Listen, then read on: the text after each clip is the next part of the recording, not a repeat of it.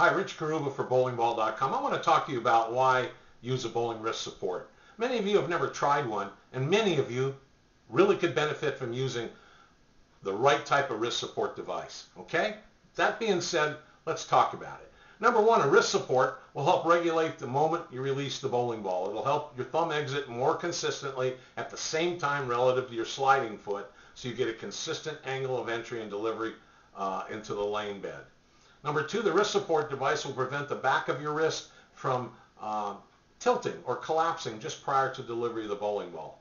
The ball is heavy. People think they start out with their ball cupped up or in a straight hand position, but while you're swinging the ball, it's very difficult to keep the wrist from collapsing unless you're really well practiced and you have real good technique.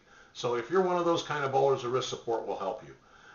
Number three, limited wrist movement during your swing and delivery will help regulate the relationship, again, of your thumb exiting the bowling ball with respect to your bowling fingers.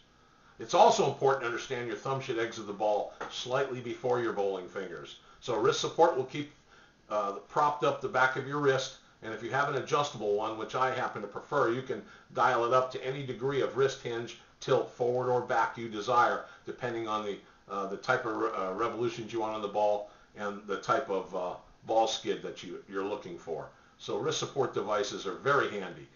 Typically, the longer support structures behind the hand of some models will limit the unneeded movement of your bowling wrist and fingers, as opposed to ones that are shorter, maybe only go to the knuckles in the mid part of your hand.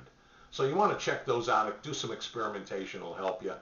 Getting your thumb out of the ball cleanly and quickly at the same relative spot in relation to your bowling shoe will lead to those consistent deliveries you want. You'll regulate your speed. You'll get a consistent skid length down the lane, and that helps you get more of a dependable ball reaction. And finally, wrist support devices, again, are available in non and adjustable models. You can pinpoint the amount of wrist tilt you need by experimenting.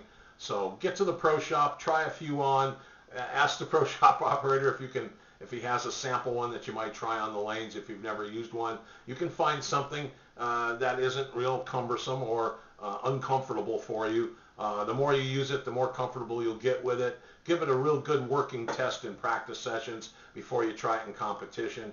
And you can also get a wrist liner that fits underneath it so you won't get a chafing or skin irritation on your hand if you're not used to wearing a wrist support device. Some of the wrist support devices even have removable lining pads that protect your skin, and they're washable and replaceable. So you really need to look into this. It's a good investment if you need to beef up your release and make it more consistent. I hope some of these tips help. Thank you.